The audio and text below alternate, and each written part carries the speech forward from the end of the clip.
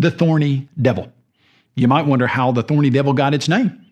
Of course, the spikes on the lizard's skin look like thorns, so the thorny part's not hard to understand. But why is it called devil?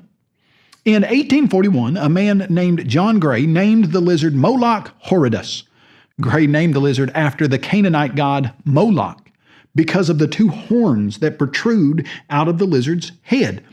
The term horridus, it can mean rough or spiky, or it can mean terrible or dreadful. While the thorny devil may look dreadful, it happens to be very easygoing and slow-moving, and humans can handle it, and it doesn't become aggressive. Not only is the thorny devil very unique in the way that it looks, but God also equipped this little wonder with some amazing tools and skills. The thorny devil lives in the deserts of central Australia, and water is often very difficult to find. In order for the thorny devil to make the most of any water that it comes across, God specially designed the lizard's skin. Along the lizard's body, there are hundreds of tiny little channels, and they all lead to the corners of the lizard's mouth. When water touches the skin of a thorny devil, anywhere on its back, on its leg, on its foot, the tiny grooves suck up the water by using something called capillary action. Think about it like this. Suppose you spill a glass of water and use a paper towel to clean it up. When you dip the paper towel into the water seeps up the towel to the parts that are not even touching the water. Also, it's like putting a wick in oil, and the oil seeps up all the way through the wick, even the parts that aren't touching the oil. In the same way, the thorny devil sucks up water.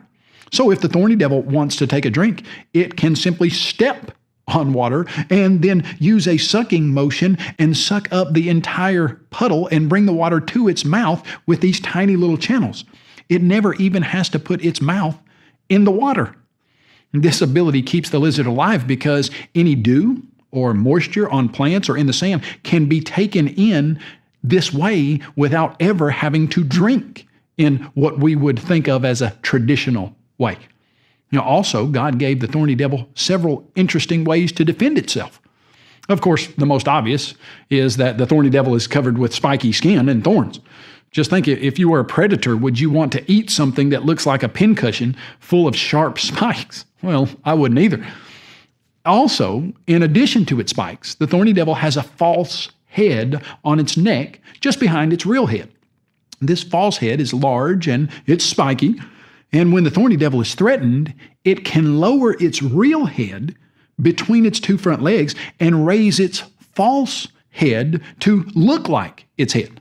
By doing this, it protects its important organs and makes its spiky head look much more difficult for a predator to swallow. And as if that weren't enough, the thorny devil can puff itself up by sucking in air so that it looks even bigger and more impressive to a predator, and the pincushion just gets expanded. And maybe you were wondering what this prickly little critter eats.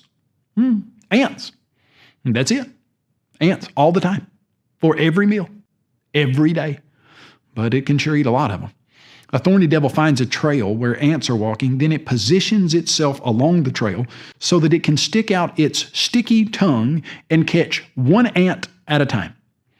Now, it's so fast that it can catch 45 ants per minute, and some people say that it can eat 1,000 to 3,000 ants per meal. Now, that is one ant-loving, bristly lizard. I'd hate to be an ant that came across the thorny devil's path. The thorny devil is a great example of God's amazing design.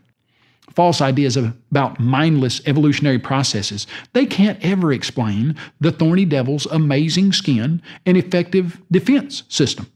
Only God could create such an interesting, ingeniously designed creature that can thrive in desert climates.